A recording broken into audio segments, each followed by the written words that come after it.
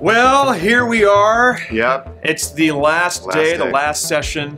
It's been a great weekend, Nate. It has been. It has been awesome. Yeah. And we are going to close out this session, close out this amazing weekend with a talk called Upside Down Life.